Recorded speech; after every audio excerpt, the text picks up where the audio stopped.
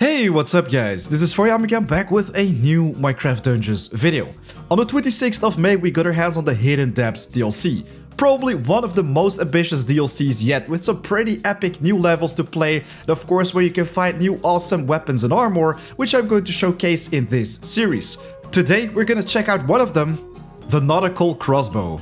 So in this short video, I'm gonna talk about everything you need to know about this awesome new unique, where you can find it, which enchantments are gonna be interesting for it, and of course, if it will be interesting for a future build. So guys, let's get right to it.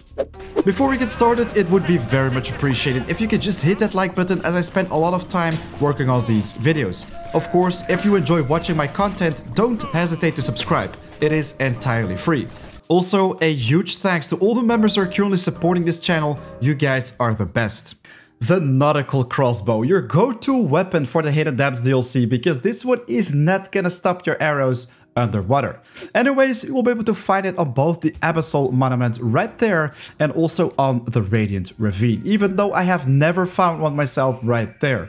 I think the Radiant Ravine just wants to give me anchors, but guys, if you haven't found this level yet, make sure to check out the top right of the screen. You'll be able to find the secret guide right there. Anyways, my last weapon showcase for the Hidden Depths DLC, I think the Harpoon Crossbow is a pretty cool one to get your hands on. I mean, it's gonna be extremely useful underwater, right? So this one fires harpoons, not just arrows, and they deal a lot of damage. Let's equip this bad boy for a second to show you exactly how it works underwater versus standard arrows. And for this, of course, we want to travel to the Hidden Depths DLC. Let's just travel to the Coral Rise for this one, as it is the brightest of all. Alright, so actually, I want to show you how weak a regular bow is underwater. So if we just shoot this one without any charges, it will not fly very far. I mean, we barely hit the sand right there. But if we just walk a little bit further and do a fully charged attack, this is a multi-charged one, it will not fly very far either. It's extremely sad. But if we equip the Harpoon Crossbow and just click once, you can tell that it travels insanely far, I think to the very edges of the map. It doesn't have a special effect. I mean, all we do right here is just hit our enemies with it.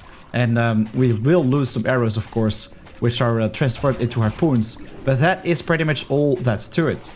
The attack speed of the harpoon isn't fantastic, so you might want to go with something like increased fire rate. But then at the same time, I think harpoons are made for power, so you just want to enchant them to deal the most damage. So right now, if we have a look at the Nautical Crossbow, which is the unique variant, you also have a built-in enchantment with a chance to fire piercing bolts. So yeah, the harpoons might travel through your enemies and hit another one, but I think on tier 1 this isn't interesting either. I mean, on tier 1, the fired arrows sometimes gain the piercing effect, which allows them to fly through multiple mobs, but it only occurs every third arrow. So yes, you're gonna have to fire quite some arrows to make this interesting, or all pretty much harpoons.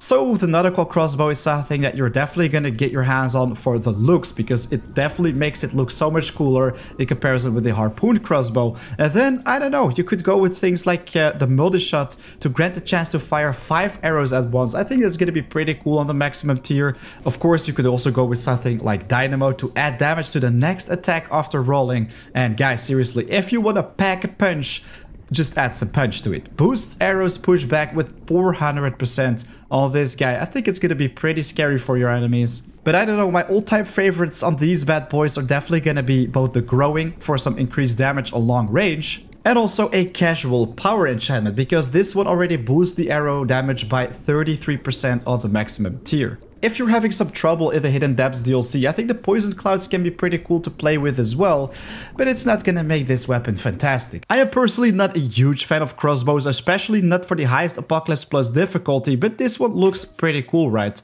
So every third arrow will pretty much pierce it. Right now with the target dummy, it happens all the time, which is cool to see, but it also makes a pretty nice sound, and this is exactly what it looks like if you fire it all the time. You can even make music with it, which is pretty funky. Alright, so there you have it, pretty much everything you need to know about this awesome new unique. Did you already find it and which enchantments were on it? Well, just leave it in the comments down below. I'd love to hear your thoughts about this new item, and of course, if you're interested in another one of the Hidden Depths DLC, every single one of them will follow in the coming days. Guys, a big thanks for watching. Definitely make sure to hit that like button if this video was useful for you, and of course, if you're new to the channel, make sure to subscribe. A lot more is coming your way. Right now it's 4 AM out, so time to work on my next project. I'll see you guys very soon. Take care.